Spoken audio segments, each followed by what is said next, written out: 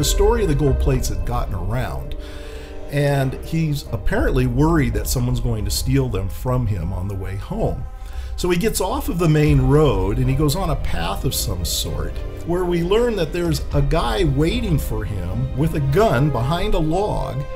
And as Joseph Smith is bounding over this log, carrying the plates, this man hits him with the butt of his gun.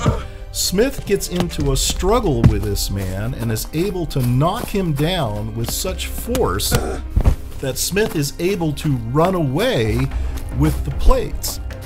But then this story goes on to say that Smith is again accosted by another man in much the same way, and he's able to knock that guy down as well and able to run away from him. And then later on, it's a third person who attacks Joseph Smith.